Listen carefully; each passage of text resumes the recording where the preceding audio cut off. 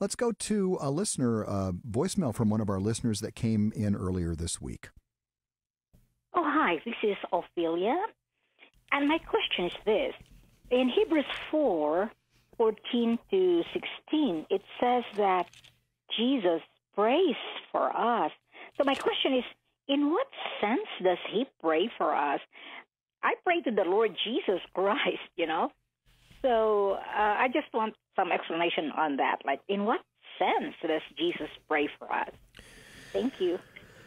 Ophelia, I love this question, and what an amazing thing for us to just to consider for a moment that Jesus, the eternal Son of God, is praying for his people in heaven at the right hand of the Father, that he is making intercession. The passage that you refer to in the book of Hebrews chapter 4 is talking about Christ's priestly ministry, the fact that he is able to sympathize with us, that he was without sin, tempted in all ways like us, but without sin.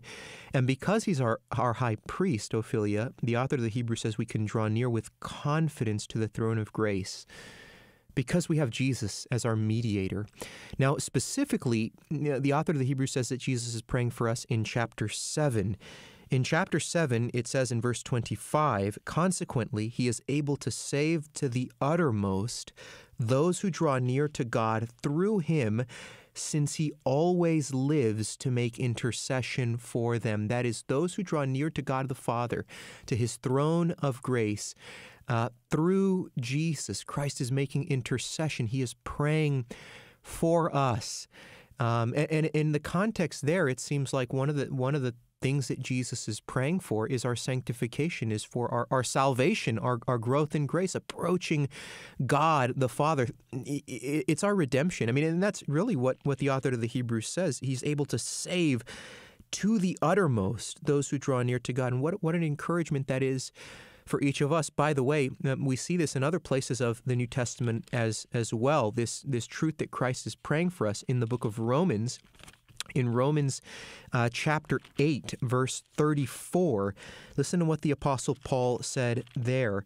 Romans chapter 8, verse 34, who is to condemn? Christ Jesus is the one who died, and more than that, who was raised, who is at the right hand of God, who indeed is interceding for us.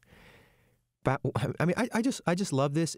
I don't know about you, but I've had people in my life, godly people that I look up to, and when they say, "Hey, I'm praying for you," it means so much to me. It's just like, wow, to know I have this wonderful saintly woman or man, bringing my name before the Lord, in their prayer closet. I just think, praise God, I'm so grateful for that. Well, do you know, Christian, that Jesus, the holy, righteous Son of God, prays for you, for your sanctification, for your growth in grace, for your protection from the evil one? You think about the conversation that Jesus had with Peter in Luke chapter 22, verse 32, where he says, Satan has desired to sift you. Satan wants to take you out, Peter, but I have prayed for you.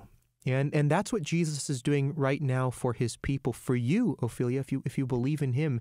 And so we give thanks to God for that we have Jesus, this wonderful, amazing high priest, through whom we have access to God's throne of grace, and this promise that he's praying for us right now, even today. And so give him thanks for that.